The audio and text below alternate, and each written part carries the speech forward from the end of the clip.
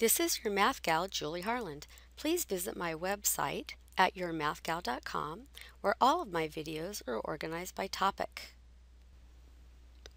This is part 6 of compound linear inequalities. And on this video, we're going to do a little introduction to solving a compound inequality, such as 4 is less than or equal to 2x minus 5 is less than 13. And we're going to solve that particular inequality on this video. We're going to look at the compound inequality, A is less than B and B is less than C. If you have that statement, A is less than B and B is less than C, you can shorten this to write A is less than B is less than C. And if one of these was an inequality, for instance, if this was A is less than or equal to B, then this would become also A is less than or equal to B is less than C. So here's an example. Let's say we know that negative 5 is less than 2, right? And we know that 2, let's pick a number bigger than 2, 2 is less than 10. Then I'm able to just write that as negative 5 is smaller than 2, which is smaller than 10. So the shortcut way of writing negative 5 is less than 2, and also 2 is less than 10. Now, if you've got the less than symbols here, the number all the way to the left must definitely end up being smaller than the number all the way to the right. And again, I could have had a less than or equal to symbol, and this is still true. Remember what this means? It means negative 5 is either less than or equal to 2. Well, it's actually less than 2, so this is a true statement, okay? And we get exactly the same thing. Now, we usually use this when we're working with some more variables, so let's say, how would I write 2 is less than x, and x is less than or equal to 9.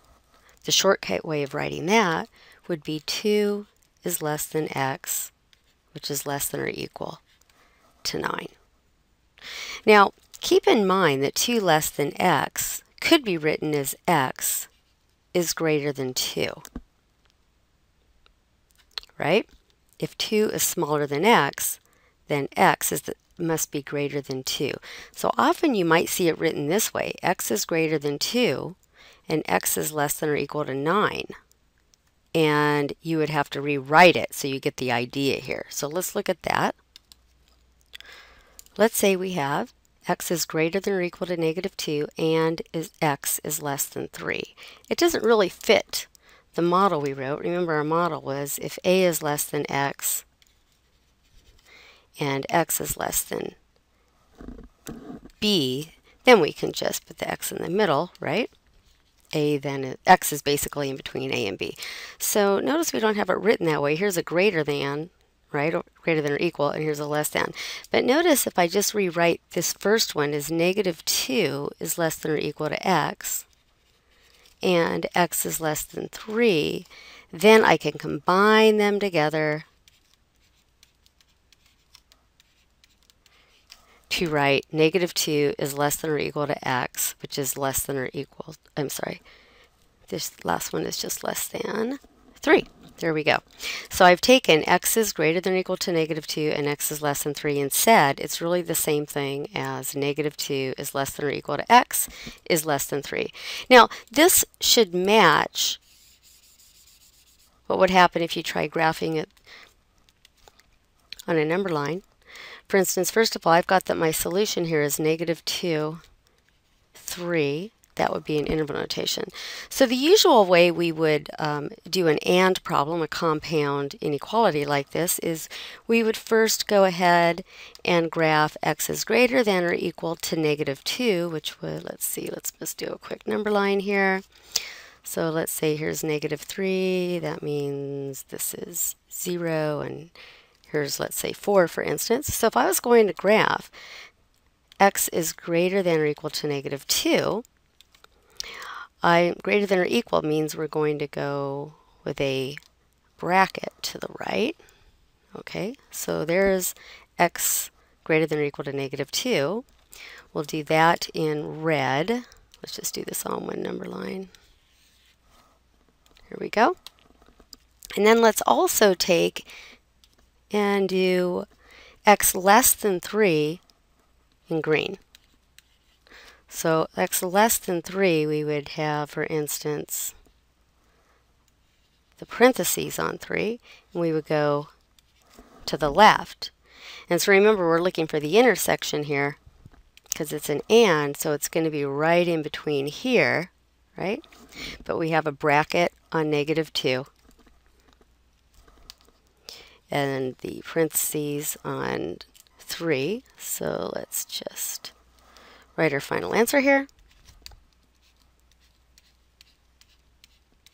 So if this is 0, I would have the bracket on -2. I forgot to say that's -3. This is 3, for instance. Bracket on -2 and the open parentheses on 3, and there's our answer. So it should match up to you that this solution does make sense looking at our graph of it as well. So let's say you were given this problem. 4 is less than or equal to 2x minus 5, which is less than 13.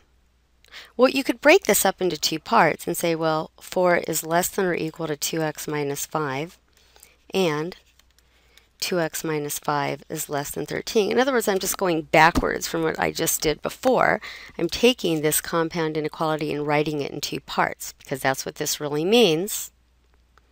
And remember, you could think of this as 2x minus 5 is greater than or equal to 4, right?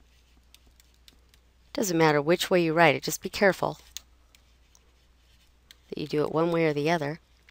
And then I could solve each of these. So let's see, if I were to solve this one on the left, I would add 5 to both sides. That would give me 2x is greater than or equal to 9, and then I would just divide by 2. So I get x is greater than or equal to 4.5. And over on the right-hand side, how would I solve this? I would add 5, which gives me 2x is less than 18. Divide by 2. I'm going to get x less than 9. And, right, I've got both of these things. X is greater than or equal to 4.5, and x is less than 9. Now, how would I write that more compactly? Well, x is greater than or equal to 4.5. I could have done the whole problem leaving it with the x on the right-hand side, by the way, but this is saying 4.5 is less than or equal to x, and x is less than 9. Notice again we have the less than both ways, so this is saying 4.5 is less than or equal to x is less than 9. In interval notation, that would be 4.5 with the brackets to 9 with the parentheses. But is there a shorter way of getting the same answer from how we started, which was right here? 4 is less than or equal to 2x minus 5 is less than 13. You actually don't have to break it up. Notice in both of the cases when I solved this, the first thing I did was add 5 to both sides. So we're going to take this kind of like a 3-part inequality, because there's 3 parts to the left, the middle, and the piece on the right. And we're going to try to solve for x by working from the middle. So if I were to normally do this, I would add 5 to both sides, right? So what we're going to do is add 5 to both sides and see what happens. I'm going to move this other stuff I have here down. Actually, I'll just go to a new page first to finish this. So here we are. We're trying to solve this all at once. We're going to add 5, but if you add it to one part, you have to add it to all parts. So this gives me 9 is less than or equal to 2x is less than 18. And now to solve for x, you divide everything by 2. So let's divide everything by 2.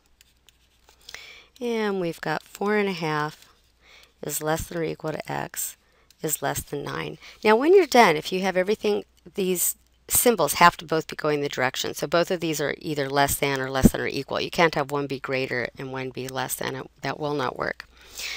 This will give us our same solution.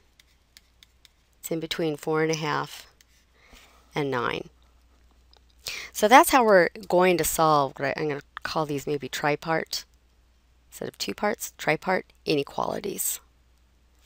You work from the inside, and whatever you do to the middle to isolate your x, you're going to do to the number on the left and the number on the right. Keep in mind, if you multiply or divide by a negative, these inequality symbols are going to change. Okay, we'll do some more problems on the next video. This is your Math Gal, Julie Harland. Please visit my website at yourmathgal.com, where all of my videos are organized by topic.